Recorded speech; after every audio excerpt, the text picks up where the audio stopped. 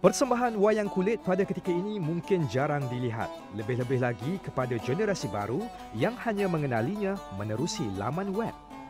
Pastinya jika tiada yang mewarisi pembuatan dan persembahannya, pasti satu ketika nanti permainan tradisional ini akan pupus.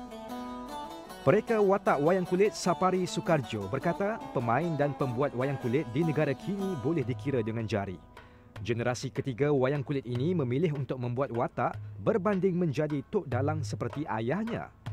Kata Sapari, perusahaan pembuatan watak wayang kulit tidak menjanjikan pulangan lumayan selain memerlukan masa untuk disiapkan.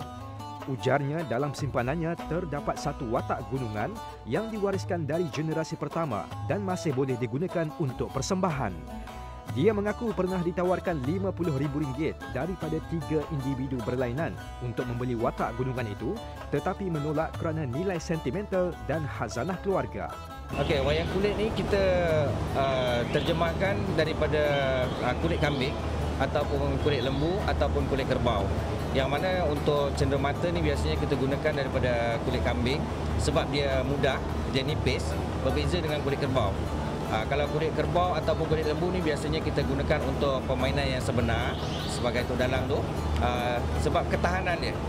Sapari turut mengambil inisiatif membuat watak wayang kulit dalam bentuk rantai kunci, penanda buku dan buku mewarna. Katanya itu adalah antara usahanya untuk memelihara warisan ini dalam tempoh 10 sehingga 15 tahun akan datang. Watak-watak ni kita ambil daripada sejarah-sejarah wayang kulit yang sebenar. Jadi watak ni memang kita tak ubah suai langsung. Cuma dari segi pewarnaan tu kita ada masukkan elemen-elemen yang barulah untuk menarik peminat-peminat generasi yang baru sekarang ni, generasi Y.